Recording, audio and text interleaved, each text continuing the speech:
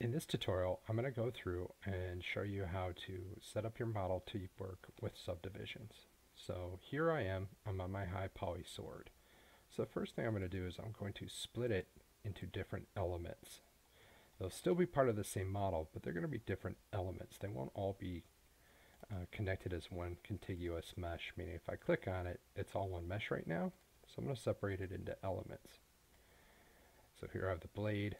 I'm going to take that and come over here to Edit Geometry, Detach. I click on Detach, and I just want to do Detach to Element. So it no longer needs a name because it's still part of the same mesh. Now I'll come through and I'll grab the handle. And I think probably just grow this up a little bit more, and I'm going to detach that to an element as well. All right, there we go. Okay, so let's take this sword, and what we want to do is we're going to set this up to work with NURMS. So we turn on NURMS, it's going to smooth out our model. Right now everything goes to mush, and what we need to do is define these different portions. If I come in here to polygon, or go into any of the sub-objects really, you see the cage. The cage is the actual vertex points. And so what's happening is between the vertex point, the software is going through and rounding out the model. So there's a number of ways we can go through and fix this. The primary one that we're going to use is actually here in Polygon. There's a option up there that I already floated called Edit Geometry. And what I want to find is Swift Loop. And so now I'm going to turn off NURMS, zoom in a little bit. And so you can see wherever I click on an edge, it draws a loop. And so basically Swift Loop is going to go through when I click, creates a loop right there. And so that's the same process if I right click out of that. That'd be the same process if I went through, clicked on an edge, clicked ring, and then hit connect and use slide. Now this tool actually goes through and does it very quick and very interactive. And all I do is I just move it where I want it, and I click, and it actually creates the loop right there. Now when I turn on NURMS, you see that anywhere where I'm defining these edges with the Swift Loop, the geometry is holding its shape better. Watch what happens here when I define this. You see how those edges come out more? So that's really what Swift Loop is. You know, one good use for it is going through and defining edges in this kind of fashion, right? And so what we're doing is NURMS is non-uniform rational mesh smooth. And what it's doing right now is it's just going through our model and helping us really define the basic shape of it. Right, we're going through. I can turn that off. You don't have to work with it on. It's something that you could toggle on and off. Basically, anywhere you have a peak, points that come out far enough, you kind of want to frame it with edges. And a valley, you want to frame those as well. Because that way, when you turn on the NURMS, the model preserves its shape much better. There we go. So you see how it's getting more round, right? It's getting a more exciting shape, right? More dynamic shape. There we go. So if I come in here, I'm going to go to the blade. Kind of wanted to find the edge of the blade here. There we go. And so I can work off of this cage, kind of going through and defining those points. And so part of the reason I wanted to separate the elements is because there's some areas on here, like along the length of the blade here, where I really need to go in and really define an edge, but I don't want that edge necessarily to travel all the way up into the rest of the model, right? Like I definitely want it here on my sword, but I don't necessarily want those shapes going all the way up. So I'll just keep working my way around, kind of defining my edges here with my Swift Loop.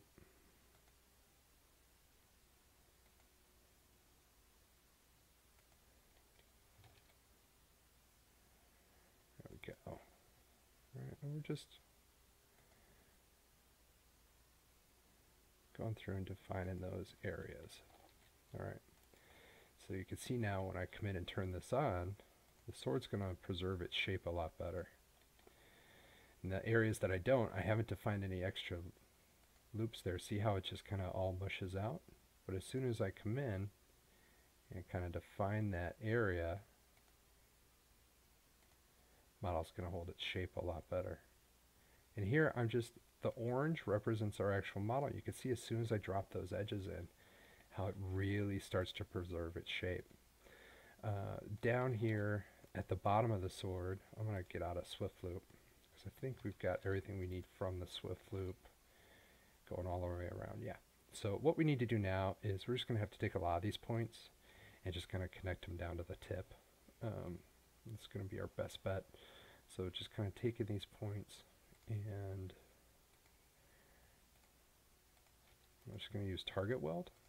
And target weld's going to allow me to take vertex points and target weld them down here. In this case, there's another tool that I'm going to use. I'm going to select all of these polygons here. And I'm going to use what's called slice plane. I'm going to hit Z to zoom out. That didn't work, so I just used my mouse. I'm going to go into rotate and turn on angle. And now if I rotate this 90 degrees, anywhere I place this, anywhere I position this, is going to come in here and allow me to, if I click, it makes a slice right there. Right, so it's going to divide the geometry. So it's one way to get a nice clean line in there. Alright, so that kind of takes those points in. I actually don't want this one here yet. I'm going to remove that loop. And now if I turn on NURMS to check it, it's holding its shape better. It's probably be good if I went through and connected more of these points down here, so that they weren't just being making a giant n-gon here. An n-gon being a polygon that's made up of more than 4 sides. I'm going to collapse these points. I'm going to collapse the ones on the back as well. I really don't need that subdivision that's happening in the center. You know, it would probably make this a lot easier if I went into the blade and just changed the color of it here. There's no need for it to be that shiny blue. That was really just for kind of demo purposes before. There we go. Hey, look at that. It's a lot easier to see. Yeah. If I re-record this, I'll be sure to make that change. Alright. Let's see. Going around the model. Taking a look at what we got. Alright, I'm just going to continue taking these points, which I could probably grab all of them and just grab the points down here and say connect. And for the most part, that went horribly wrong. Okay, just select one, come down, click on a point, say connect, point, point, semicolon will repeat last action. There we go. Just kind of working our way around. Hopefully you don't have a lot of weird points on your model, so you don't have to do as much painstaking manual work as this. But the result's going to be worth it. Alright. There we go. Okay, so if I turn on NURMS, see how the sword starts to hold its shape a lot better. Now I could come in again with my Swift Loop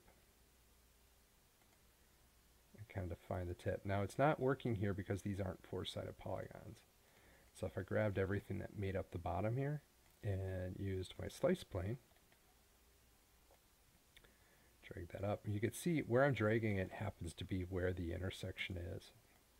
So I can just position to where I want and hit slice. And now let's check NURMS. Holding the shape that you've wanted for years to come. Alright, there we go. So that's effectively how you can use NURMS. If I turn in, I'm going to auto smooth my model here. And then if I turn that on, when I export out this model, it is going to subdivide it in that fashion. So there we go. That's the process of subdividing. It'd be a great idea, if you want, you could take this sword now and rebake out your low poly to this version, and you'll see a much nicer result come out.